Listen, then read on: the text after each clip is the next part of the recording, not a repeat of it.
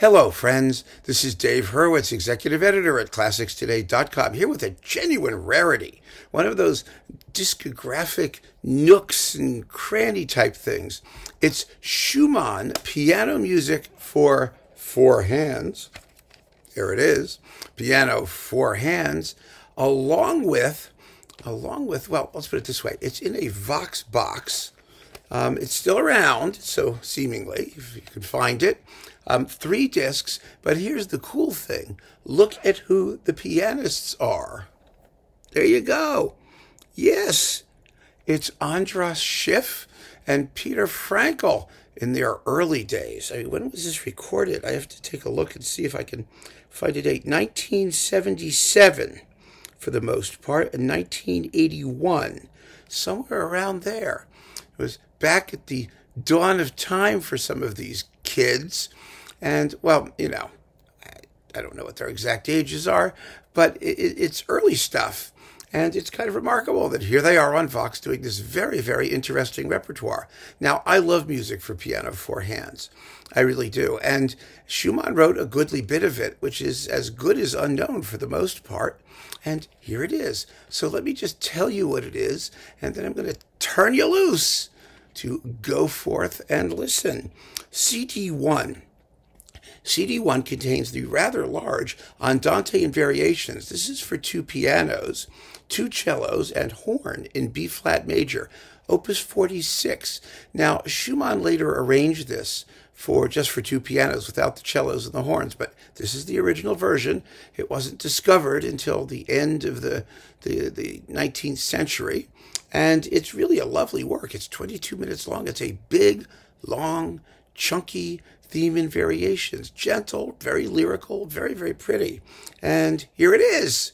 So there you go. We're already in terra incognita for most people, even Schumaniacs. So that's really kind of cool. And then we have the Kinderball, Opus 130, 6 light Tonstücke, little musical pieces, which are really cute. You know, the children's ball. And finally, Bilder aus den Osten, Pictures of the East, based after poetry by Friedrich Rückert, somewhat better known sort of thing. Lovely, sometimes quasi-exotic, just a beautiful, beautiful work. It's subtitled 6 Impromptus.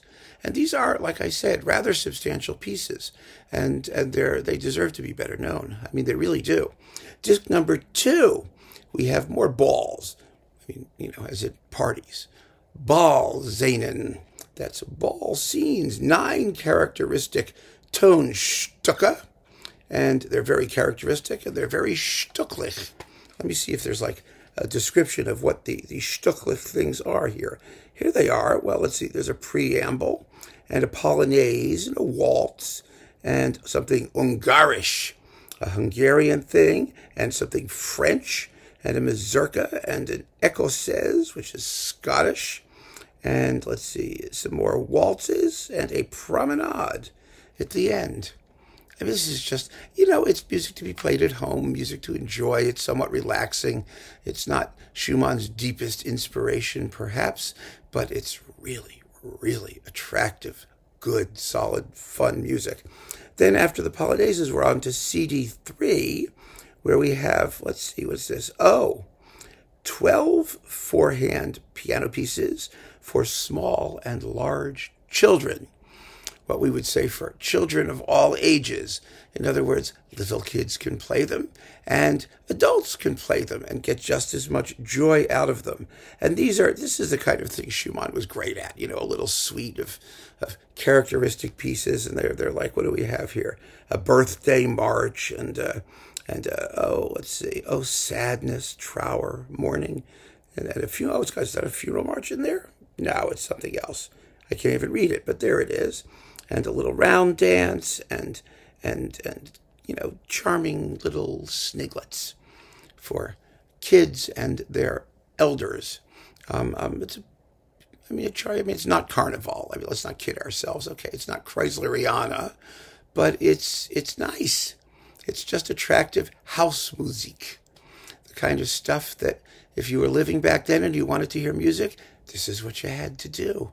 You had to play it. Finally, and last but certainly not least, we have two sets: the studies for pedal piano, for pedal piano, and the sketches for pedal piano.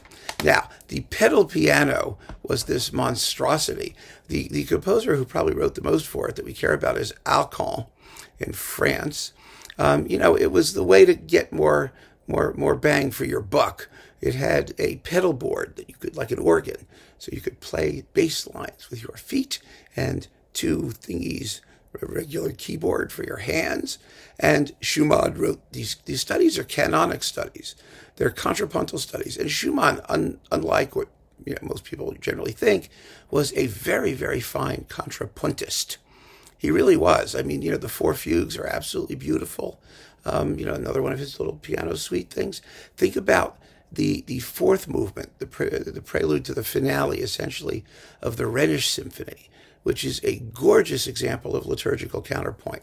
He was really, really good at that stuff, and these canonic studies are lovely. And then we have the sketches, which are not canonic studies. They're just sort of little snippets where he's playing around with what you can do with this pedal piano. And of course, here it's arranged for piano four hands, because you don't have pedal pianos anymore. I mean, they do exist. Models of them exist. And if, the period instrument folk may be going back and diddling their feet on the pedals here and there. But basically, we don't use them. So they were arranged, and here you go. Schumann's works for piano four hands on 3 discs with András, Schiff, and Peter Frankl, the superb soloists, well recorded on Vox, not expensive. This is just one of those finds, so that serious collectors, especially if you're a keyboard person, you're going to want this. You're really going to want this if you can still find it, if you can get it while you can. I mean, this is now owned by Naxos. I don't know what's going to happen with it. They're working on figuring out what to do with the Vox catalog. That I know. And, it's a great set with major artists. It happens once in a while. So keep on listening, friends. Thanks for joining me. Take care.